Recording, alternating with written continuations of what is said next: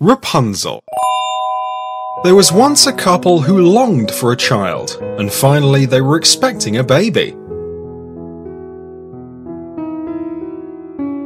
We're going to have a baby, dear. Now why are you looking so sad? I'm not sad. I just want to have some of that lovely lettuce growing in that garden. Oh no. Don't you know that that garden belongs to the evil witch? I know. But I just can't get my mind off the lettuce. I'm yearning to have it. Oh, please, won't you get me some? The husband could not bear to see his wife like this, so decided to risk getting some lettuce for her. That night, he climbed over the wall of the garden next door, quickly plucked some lettuce, and ran back to give it to his wife. The next day, he saw his wife again standing looking out of the window.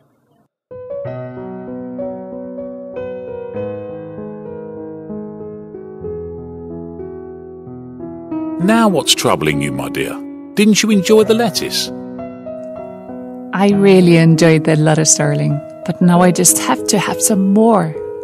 My dear wife, you know how dangerous it can be if the witch finds out. Ask me for anything else and I will get it for you. But the wife could not stop yearning for the lettuce, and finally her husband agreed to once again get some for her. Once again, the man climbed into the witch's garden next door, but just as he was going to pluck the lettuce, a booming voice stopped him. How dare you steal the lettuce from my garden, you thief! Oh, madam, I'm so sorry. I'm not a thief, but my wife is expecting a baby and was dying to have some of your lovely lettuce. That is no excuse for stealing. I know, and I am really very sorry. But I beg you, please show some mercy. It's only because of my wife's condition that I came to get the lettuce. Well, I will let you have the lettuce, and as much as you want, but you have to promise me something. Anything you say, madam. When your wife has the baby, you have to give it to me. What? You heard me, and if you do not agree, you will pay for it. The husband was so scared that he agreed to the witch's demand. When the baby was born, the young man and his wife were very happy. However, soon the witch arrived to take away the little baby. Oh, please have pity. We have waited so long for a child.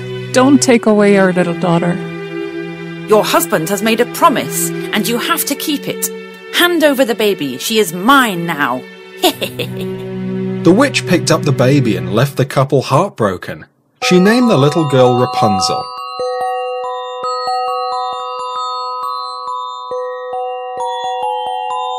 As time passed, Rapunzel grew up into a very beautiful girl with long golden hair, and the witch was now worried.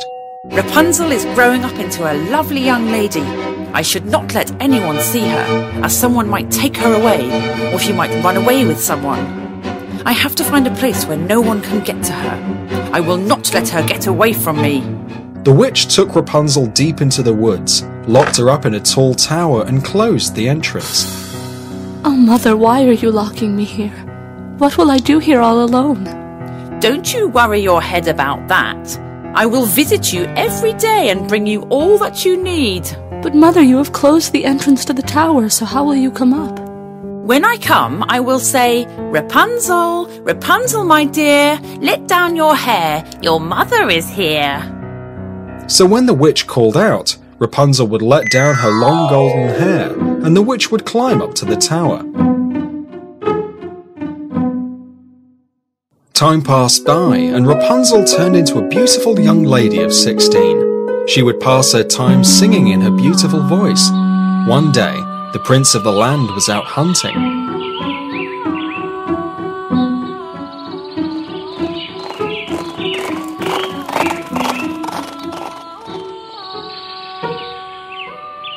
When he happened to pass near the tower where Rapunzel was locked and heard her singing. What a beautiful voice! I wonder who is singing in these deep woods.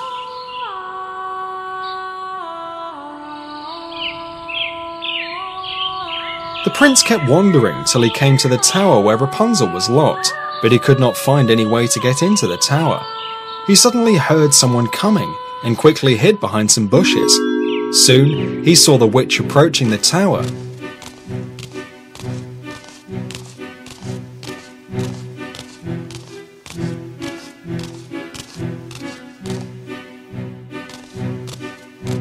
She looked up and called out, Rapunzel, Rapunzel, my dear, let down your hair. Your mother is here. The prince watched with amazed eyes as the golden hair came down and the witch climbed up.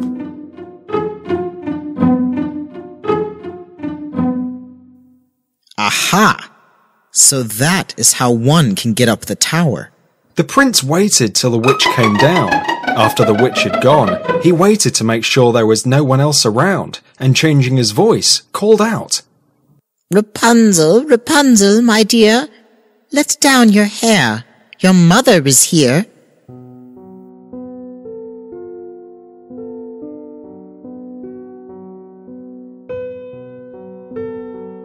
Mother just left a while ago. Why is she back so soon?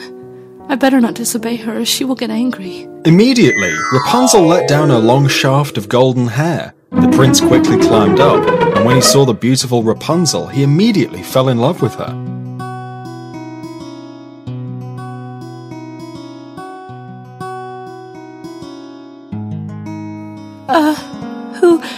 Who are you? Please go away. My mother will be very angry if she sees you here. Do not be afraid, pretty lady. Your enchanting voice drew me here, and I could not resist finding out who was singing in such a beautiful voice. Though at first Rapunzel was scared when she saw a stranger climb up, she too soon fell in love with the handsome prince.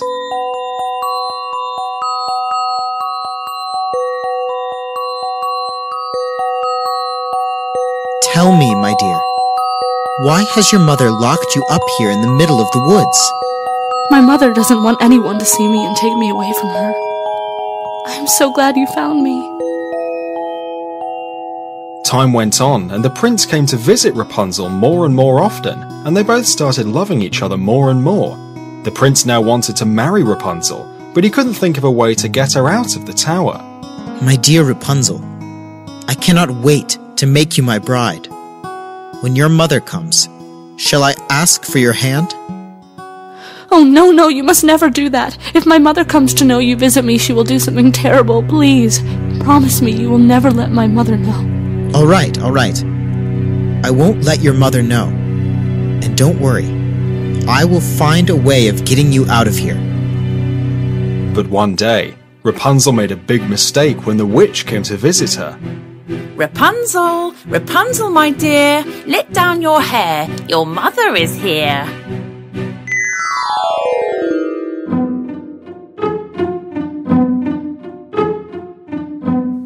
The prince climbs up in a jiffy, but you take so long and you are so heavy also. What prince? No, I meant... You horrible girl! What have you been up to behind my back? I wanted to protect you from the world, but you have backstabbed me. I will make you pay for it. I will banish you to the desert. No, mother, But the witch was very angry, and in a fit of fury she cut off Rapunzel's beautiful hair and sent her off.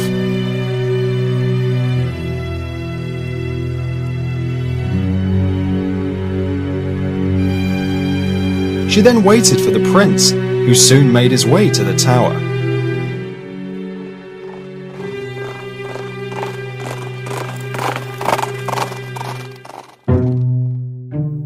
Rapunzel, Rapunzel, it's me, your prince. Let down your hair. The witch let down Rapunzel's long hair, and the prince quickly climbed up. My darling, I am here. So you are the one who wants to steal Rapunzel from me. Just you wait and see what I do to you. When the prince saw the witch, he got so scared that he lost his grip, and down he fell. He fell on some bushes, so his life was saved, but some thorns from the bushes pricked his eyes so badly that he could not see. The dejected prince didn't know what to do, where to find his beloved Rapunzel. He just followed his horse wherever it led him. He survived by eating some fruit and berries growing on the trees. Oh, my darling Rapunzel. Where are you? I will not stop searching till I find you, my love. I cannot live without you. For a long time, the prince kept wandering. He went over hills and valleys and over plains, till he finally reached the desert where Rapunzel had been sent by the wicked witch. He was so tired that he sat down to rest for some time and dozed off. After some time, he was suddenly awakened by someone singing beautifully.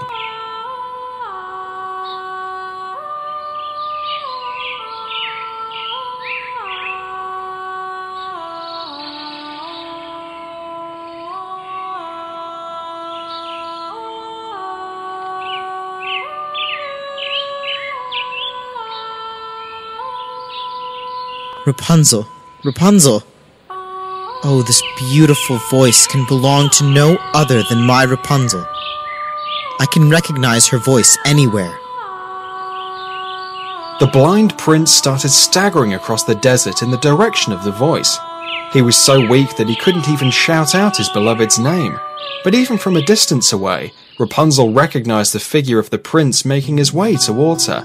She couldn't believe her eyes. She dashed over to her prince, who collapsed in her arms.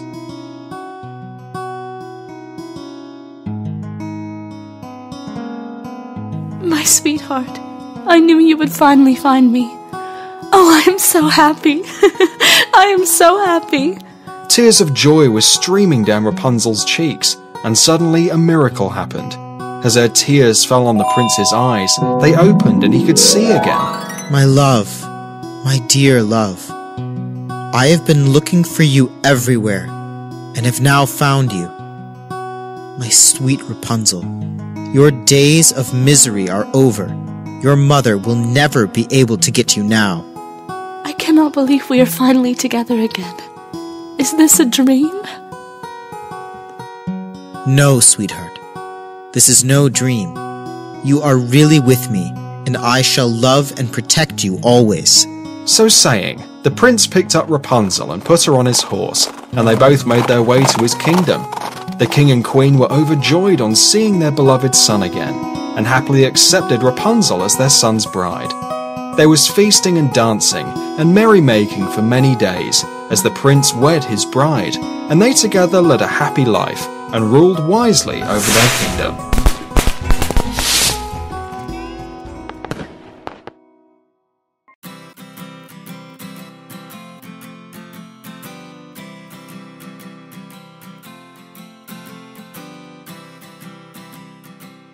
Hansel and Gretel.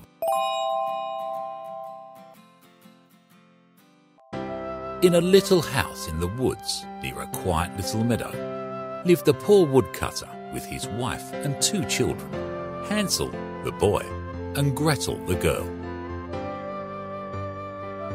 However, land was hit by a famine, and the woodcutter faced great difficulty and misery. We are back to facing hard times again, dear husband. There is no food, just one last loaf left in the kitchen. How are we going to feed the children and keep ourselves alive too? It is a hard decision, but if the children do not go, we will all die. Woodcutter's wife tried convincing Woodcutter that they would need to leave their children in the forest, like how they did last time. Oh, please do not make me go through this misery again. It is a very difficult choice for me. Even if there is little, we should share the last of the food with our children. They are so small. What will they do if we leave them? I do not want to hear any more about this. The children have to go, and that is final. No begging or pleading is going to make me change my mind. In the next room, the children lay wide awake, overhearing their parents talk. Once again they found themselves in the same pitiful situation. Hansel got out of his bed to pick up pebbles from the yard like last time. But this time their mother had locked the door from outside. But nonetheless, he reassured his little sister. Don't you worry, Gretel. We will find our way back like we did the last time.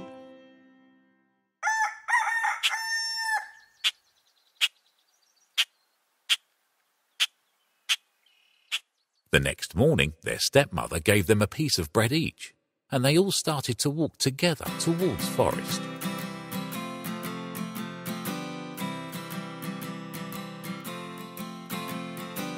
Hansel crumbled his piece of bread inside his coat pocket and kept dropping the morsels along the way until they reached the forest.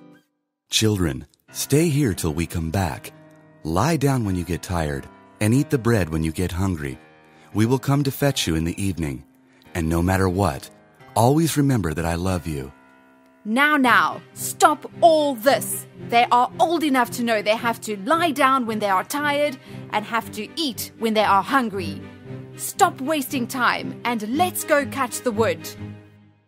The children fell asleep, and evening came and went.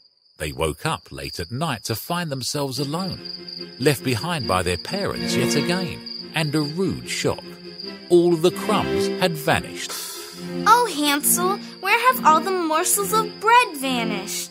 How could I have been so silly? How did I forget that the birds and insects would eat away the breadcrumbs? Now, Gretel, don't cry. You wait and watch. I will somehow find our way back home.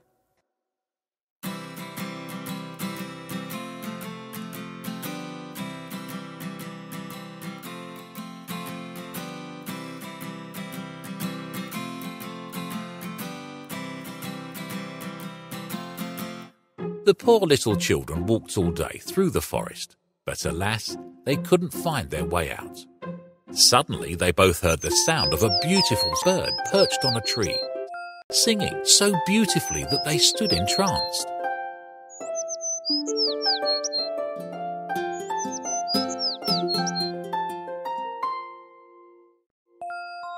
Oh, what a beautiful bird, and how beautifully it sings.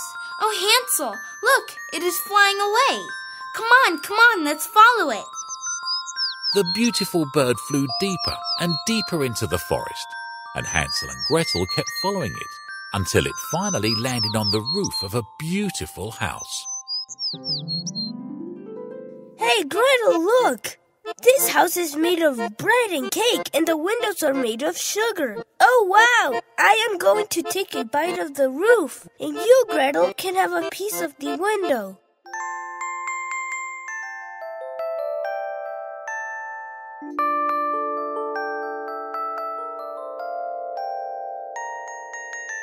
Hansel, this is so sweet.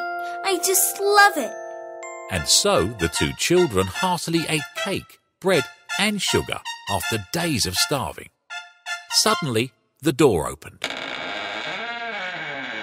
and an old and scary-looking woman crept quietly. Oh, such dear children. Who are you? And who has brought you here? You look so tired and hungry. Come in, don't be afraid.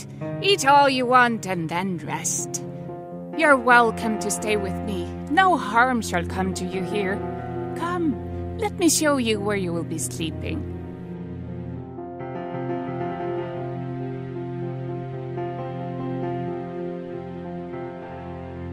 The witch led them into a room with pretty windows, little bed covered with beautiful linen.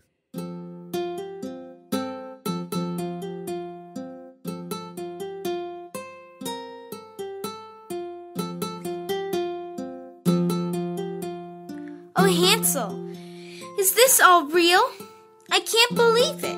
Are these our beds? I've never seen such pretty sheets and pillows. Ooh, this feels like heaven. The old woman was actually a wicked witch. The house of bread, cake and sugar was made to lure little children. The witch only pretended to be nice to children. But once they came in, she killed them, cooked them and ate them.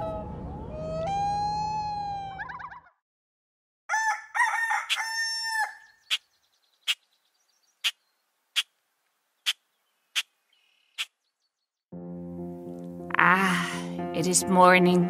Let me see what my prisoners are doing. Ooh, I can't wait to cook them. Look at those rosy cheeks.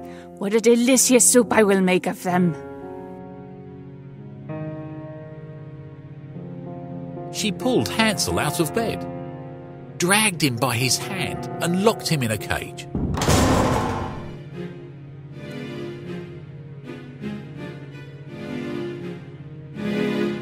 She then went inside to wake Gretel up up, you lazy girl. Go draw water. I want you to heat some water. I'm going to eat your brother now.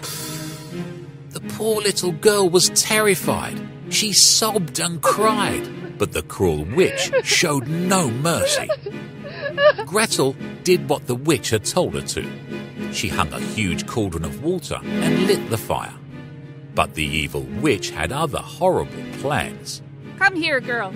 I have kneaded the dough and heated the oven to bake the bread. Go creep into the oven and check if it is heated enough for the baking. The witch pushed Gretel towards the hot oven. She wanted to lock her in once she was inside, so she could bake her and eat her too. However, Gretel was a very smart and clever girl, and immediately guessed what the witch was planning to do.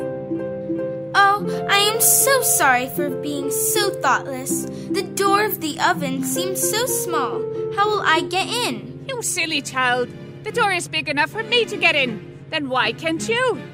Look, this is how you go inside. The witch put her head into the oven, and this was the moment Gretel was waiting for. Acting swiftly, she pushed with all her might, shut the heavy iron door and fastened the bolt before the witch could get out. The witch began to howl and screech in anger and pain, and was finally burnt to death. Gretel ran up to the cage and unbolted the door.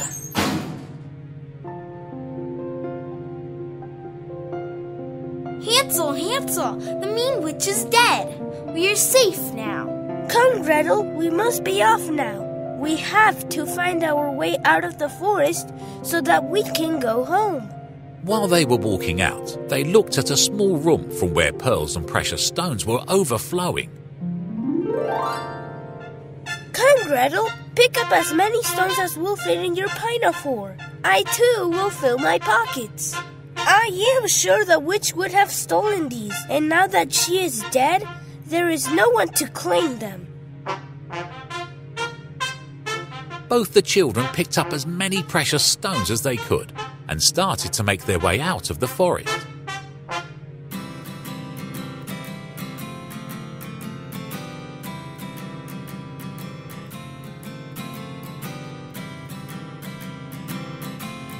After they had walked for a few hours, they reached a stream of water. They saw a beautiful duck there and requested her to cross the stream. The good duck came to them and helped them cross the stream.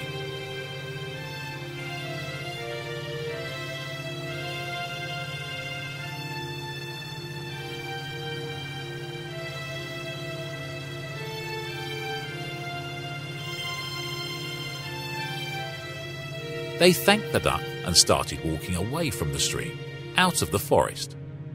After a few minutes of walking, Hansel noticed a house at the distance. Oh, look, Gretel! Do you see our house there where the sun is shining on the roof? The children were overjoyed and ran towards their father, hopping and skipping all the way. Their father was waiting for them with outstretched arms, tears streaming down his face. Oh, how blessed I am. I never thought I would ever see my beloved children ever again. You know, my dears, I have been so miserable and sorry ever since I left you alone in the forest. I know I was a weak man. I should not have listened to your stepmother. Now she is dead and gone, and I have been to the forest many times looking for you both. Don't be sad, Father. We know why you did what you did, and we still love you as much as ever. And now we have a big surprise for you. Hansel and Gretel emptied their pockets, and all the jewels fell onto the wooden floor. One fistful after another, the children made a little heap of precious stones and jewels and pearls. Oh my God, where did you get all this? I hope you didn't do anything wrong. Not at all, Father. We would never do anything that would make you ashamed of us. It is a long story. We will tell you later. That was the moment their days of misery were over. They had enough to feed themselves and help others in the village too. The day the brave and kind children, Hansel and Gretel, returned home, they brought with them joy, prosperity and peace to their entire village, and lived happily ever after with their father.